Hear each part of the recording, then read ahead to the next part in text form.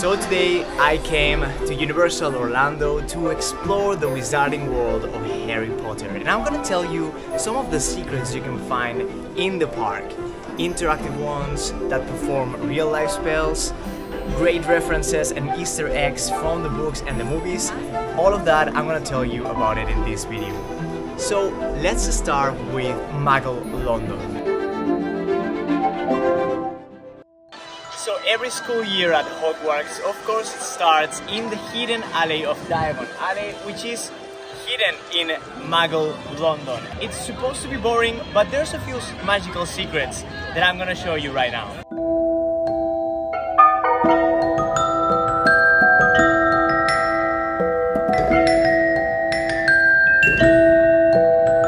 So guys, our first hidden secret here in the wizarding world of Harry Potter, it's here. So this telephone booth has a secret number. It's the number 62442. If you dial it, you can actually call the Minister of Magic and get a message from them. 6, yes, 2, 4, 4, and 2.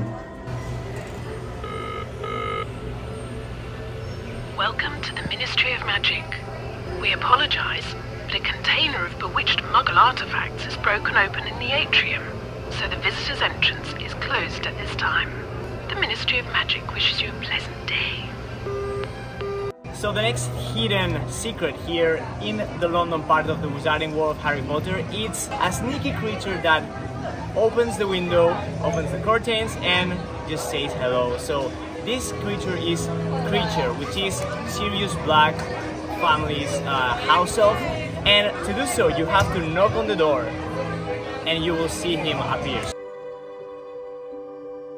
So to get into Diagon Alley, you have to come right from the Leicester Square station. And the first time I saw this a few days ago, my mind was blown.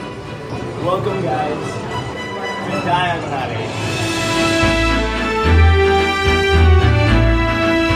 So it really feels like you are there and it's so immersive.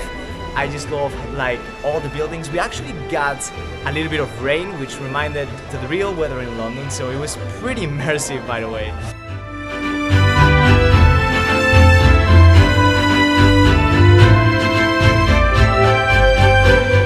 Of course, every wizard needs its wand, so we're gonna go to the most famous wand shop in the whole wizarding world, which is Ollivander's right here.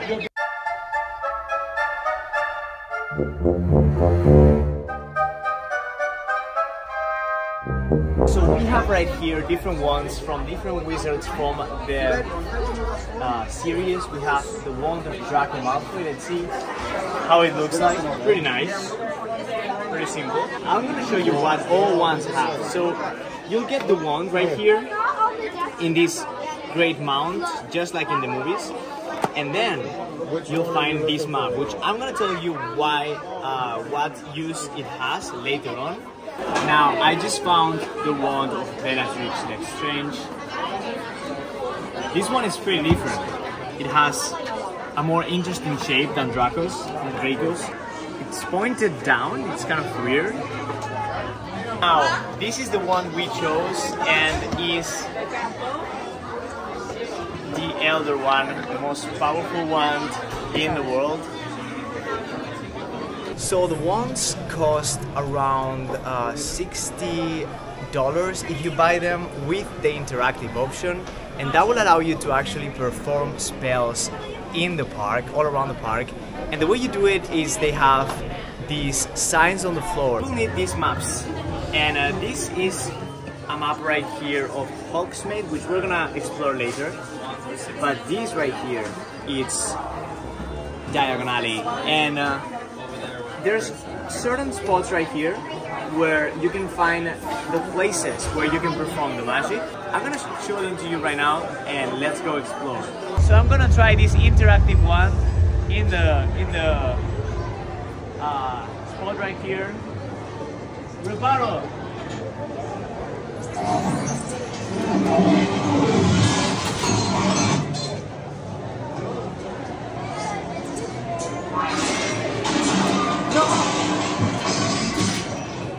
bad again. I have to practice some more in Hogwarts. So one of the prime locations, and actually, as Hagrid says, the safest place in the world after Hogwarts, it's Gringotts Bank.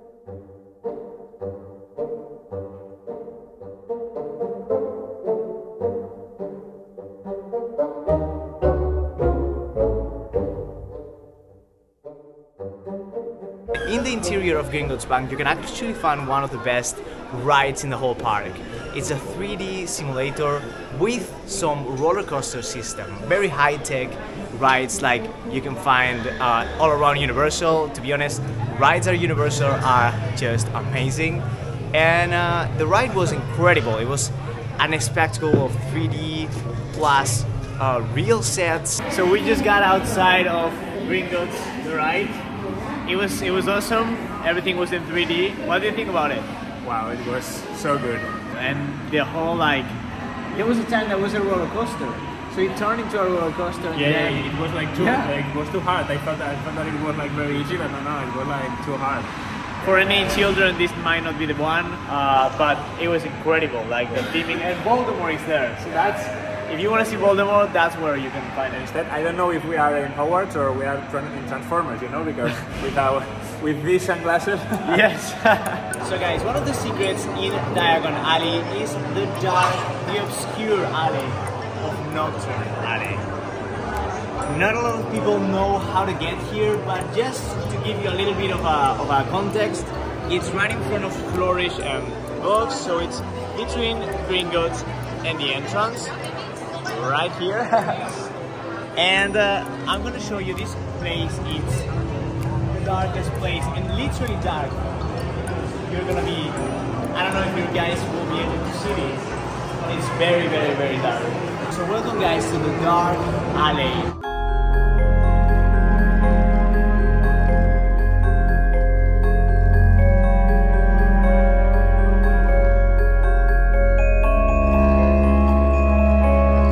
Here you can find all the obscure artifacts from Death Eaters and all sorts of dark creatures. So, you know, there's the Death Eater masks and all kinds of merchandise that you can find anywhere in the Wizarding World. And we have things like Bellatrix's dagger, which she used to kill Dobby in one of the last movies. This is the Banishing Cabinet that Draco Malfoy uses to get the dark Eaters inside the castle. So we have it here, and the Easter egg is if you come here, you can actually hear a bird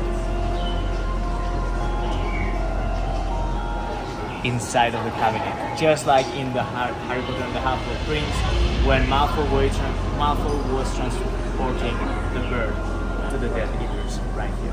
And I would totally recommend you guys to come here. It's a magical experience. The rides are so immersive. The whole decorations and buildings are accurate from the movies. So definitely come here to have a real experience if you are a Harry Potter fan like I am. So guys, that's it from the Wizarding World of Harry Potter. One big secret will be that I am not there right now. I'm not in Orlando, I'm in New York. And this is the Harry Potter store, which I totally recommend you guys to come. I needed to record these bits for the video, but this is a great store here in New York, definitely, and totally recommend it too.